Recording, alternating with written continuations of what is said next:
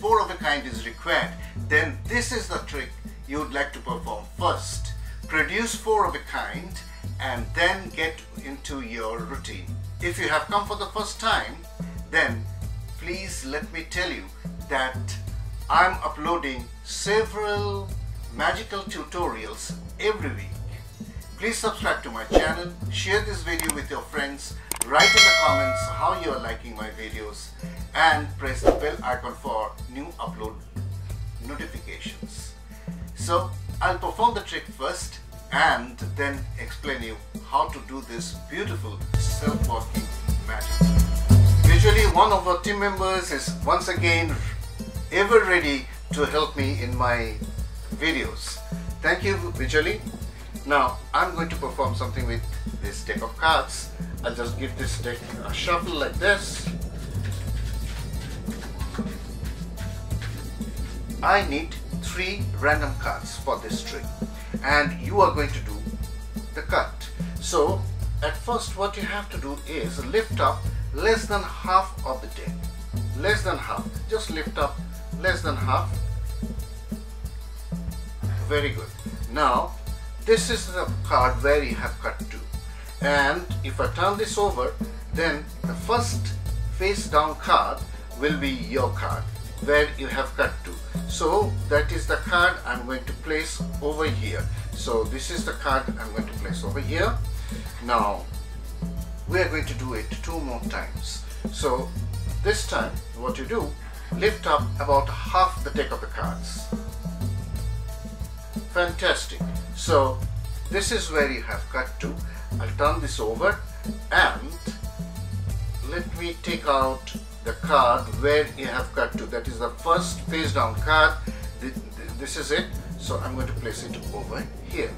One last time we are going to do the same thing, but this time what you have to do, you have to cut deeper. That means below half of the deck. Fantastic. So this is where you have cut to. I'll turn this over one more time, and the first face down card will be your card. Let me see which is the card. Here is the card. This is your face down card. Now, do you know what is the most powerful card in a deck of cards? এক packet তাসের মধ্যে সবচেয়ে powerful card কি? তাস কি জানো? Right, an ace. And not all aces. The Ace of Spades is the most powerful card in a deck of cards, and that is the reason why its centerpiece is so large in size. It's so big. What I'm going to do is I'm going to show you the power of Ace of Spades. I'll just cast my shadow over the deck and then spread it over here, and you see that all the cards are facing down. Only one card is facing up, and that is Ace of Spades. And this is the most powerful card I told you. It has the power to change any card to a different card. For example, if I just touch it like this, 1, 2, 3, 1, 2, 3, 1, 2, and 3, then what happens? A miracle takes place, because this one is also an ace, this is also an ace, and this is also an ace. All your random cards have turned into aces. I hope you enjoyed the performance. Now let us get into the secret. In this particular case, the spectator finds out the aces. No, that is not true. Actually, there are several tricks in which 4 aces are produced. Most of them require a good amount of skill, but this is not a production of 4 aces. In fact, the spectator selects any 3 random cards, and then with the help of this powerful ace, that is Ace of Spades, you change them to the other aces, and then you can continue with your 4 ace routine. A little preparation is required. Setup is required that you can do in front of the spectators. So you need a deck of cards which is absolutely ordinary. This is a self-walking trick, as I told you before, you need one additional card other than these 4 aces, and that is any random card. So we are going to use this random card.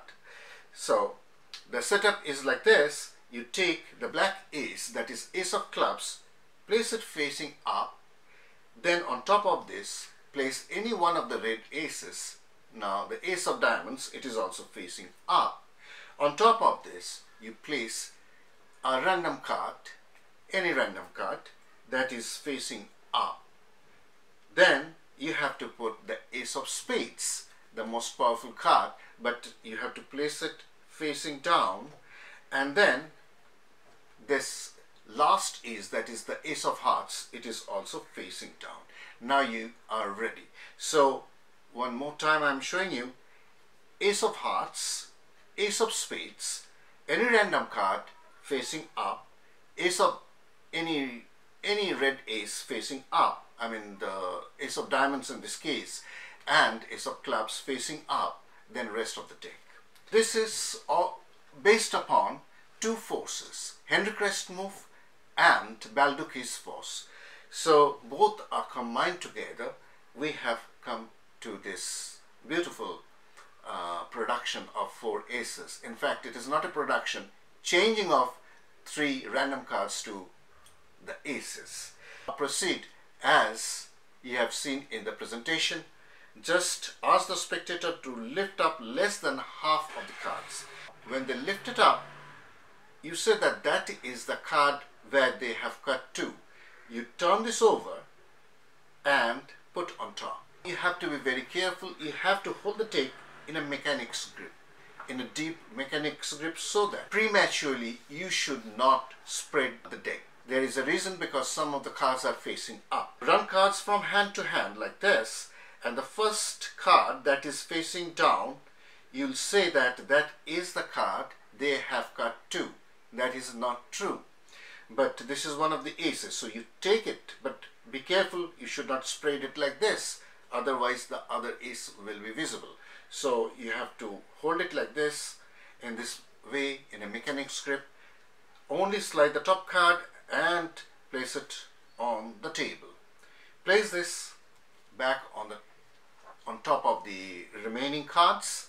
Ask the spectator or a second spectator to cut somewhere in the middle. So they cut somewhere in the middle like this, and you again say that this is where you have cut 2. So you turn this over and place on top. Now one more time you do the same thing. You just run cards from hand to hand, and the first facing down card will be the card where the spectator will think that they have cut 2. So you replace the cards here and go to the third spectator or the same spectator and ask her to cut deeper, more than half of the deck. So they cut somewhere here. Let us assume that they cut over here. Once again you turn it over and spread the cards like this. Run the cards from hand to hand, and that is the first face down card, and you place it over here. Now you turn this over facing down, replace it on top, and you are ready for the climax. Now you cast your magic spell and say that the most powerful card in a deck of cards is the Ace of Spades, and that is the reason why its center peep is so large in size. It is very powerful, and it has the capability to change other cards. I'll show you what I mean by that. First, you cast your shadow over the deck and then spread the cards, and the Ace of Spades will be the only card facing up. So you take the Ace of Spades and tap these cards and show that these cards have changed into the other aces. The 4 aces are now out of the deck, and you are now ready for your next performance with these 4. I hope you enjoyed today's tutorial. Please give this a try and let me know how you enjoyed performing this before your spectators and what was the reaction of your spectators. See you again next time in the next video. Till then, bye bye.